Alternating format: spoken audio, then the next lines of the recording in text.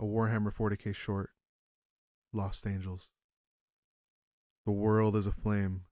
Cut off by the great rift, its defenders are hunted by unholy beasts, its populace immolated so acolytes of chaos may ascend, and its traitors bask in the twisted rewards of thirsting gods. The light of the Astronomicon is gone. There is no hope, only death. Scene. The Hive World of Keback IX, a poor man's garden of naval fuel depots and regiments of Imperial Guard, has been thrown into chaos as the seeds of heresy bloom. In one delicate stroke of abominable sorcery, the great enemy has torn away the hope and stagnation of tomorrow to conjure despair in the hearts of today. Dark powers awaken, once brothers have turned, and the world's greatest protectors lie slain in their sleep. Rumors abound of traitor legionnaires desecrating his holy places, enticing the populace with dark promises of power and immortality. What other promise is there of tomorrow when the horrors of today so freely offer eternity? With the absence of the Emperor's light, his faithful are put to the test and challenged against odds more daunting than they have ever faced before. Head amongst them are the Adepta Sororitas, the Sisters of Battle. Twin preceptories of the Order of the Bloody Rose and the Sacred Rose have been brought to heal. Whilst the Sacred Rose would hold the skies and orbit among fleet elements in the lunar stations, the Bloody Rose would be brought to ruin by the cunning rituals of dark apostles and the relentless onslaught of traitor forces from the unnumbered populace and planetary defense force. Here is their plight. Here is a short glimpse of their tale. For when the test of faith comes, who else will stand? The high cathedral of his benevolent hand was burning under the pale light of twin moons. Figures moved in the dark, flocks of terrified pilgrims fleeing the holy building's demise like ants scurrying from a flooding home. Raging tongues of the cathedral's inferno were swallowing them whole before they could reach the safety cordons outside, yet those were only false promises. Hordes of militant sack fiends, formerly of the Hive's local PDF, awaited them with blade and flame in hand to torch the innocent anew. Thousands of new lights began burning and howling agony under the watchful eyes of a small squad of battle sisters, overlooking the high cathedral from an impromptu landing platform far above. Within the flickering flames of that damnation, between the disparate shapes of metal giants and otherworldly creatures, Sister Sabrina felt the gripping terror of dark powers and the gnawing discomfort of abandonment that tested her faith like never before. The city was damned. Its armies had turned, its protectors lay slain in the streets and in their beds. The bastard traitors of the local planetary defense forces had changed their tune as soon as night had fallen, springing upon the sister strongpoints planet-wide with coordination and numbers that even the battle sisters had found overwhelming in its desperation. Her squad, and guiding Sister Superior Dominica, had been on escort duty when Canoness Demeline had given the fallback order. Dominica sent the four of them back to support their sisters at the cathedral and their light gun cutter. Dominica had had confidence in their journey, as she alone would surely face the greater perils. Sabrina wished for that confidence now as she witnessed the crumbling structure of the inner sanctum collapse in an eruption of anguished screams from both steel and soul. Their honest little gun cutter and its pilot lay embedded in the Tenenbaum spire at their back, still smoking from where the crack missile had sundered its frame. The traitor force who'd fired it were stumbling through the spire now, their hunting barks and footsteps stealing the heart-wrenching echo of screams from the city valley below. Sabrina looked to her sisters, their armor stained but whole, their faces donned and masked in the white and red of the bloody rose. The blue glare of their helmet lenses were looking back into her own with a seriousness that belied their hidden unease. The platform itself felt as if it were shrinking, cooking them over the fire below as the vaunted hand of their foe came at them from behind. Dregs. Turned populace and conscript washouts, the worst of the enemy's fodder yipping and baying as they came for her soul. Yet she felt suddenly distant and afloat as their tormented cries washed over her, as if a whispering voice were motioning them aside, as a passing fancy to be ignored. Out came a pulling sensation from within her mind, separating her from this plane. A feeling of quiet unease festered from its touch as some malign influence began to reset her tune to that of obedience and disarming ease. It was just as the heavy storm bolter in her arms began to slip from her grasp that a new light began to sing. Gold. Gold and light from within her heart sang and pierced the otherness, corrupting her mind, its presence recoiling in pains of the shining radiance that made her soul sing its tune anew, and she no longer felt alone. Abandoned? No. Never. She was a warrior of the god emperor of mankind, and the only obedience she knew was for him on the throne. Her form began to glow, its emanating light pulsing as it enveloped her sisters. Sabrina stood firm, slapping the storm bolter into battery with a gauntleted palm. Sabrina returned her enemy's horrible sound with a terrible one of her own.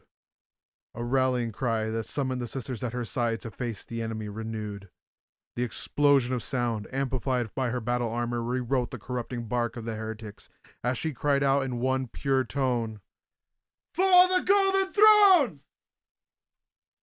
They charged. The sisters sprung upon the cowering dregs and hidden mutants of the Horde with a fury unseen since the Crusades of old. Their number they did not count nor pride themselves for all there would be, there was only death to be dealt. The bark of the heavy stormbolter made her augmented arms tremble under the duress of sustained fire, but with so many targets it was useless to ration her ammo. Sister Serena took up a hymnal song as she hammered her arm-length Crozius maul into a heretic's heart with an explosion of electricity, firing her bolt pistol into a swarm of apostles attempting to ambush her from the side. Sister Agathene, disarmed from the crash landing, used the brunt of her height and mass to wrestle several dregs from their feet and batter them into the stone floor with a cracking shriek of flesh and bone. Sister Lucia was the most methodical of them all, picking targets off in the crowd with a cycling crack of her bolter one by one. Their faces a mess of wet flesh as the bolter rounds reduced even the most intimidating mutant foes to waste with ease. Yet still they came. Lucia was the first. It was silent and without a sound as the crack of her weapon went unheard, and Sabrina turned to see her sister fall with a single cauterizing hole burned through the white faceplate. Sniper. Sabrina reloaded her storm bolter and aimed high, whittling the spires of her gantries and pillars in brief triggers before she resumed the killing of the Horde almost upon her. Several rows of the enemy burst into shreds of blossoming meat, falling before her until the storm bolter gave a harsh, hollow click. There was no time to reload again as the next wave was upon her.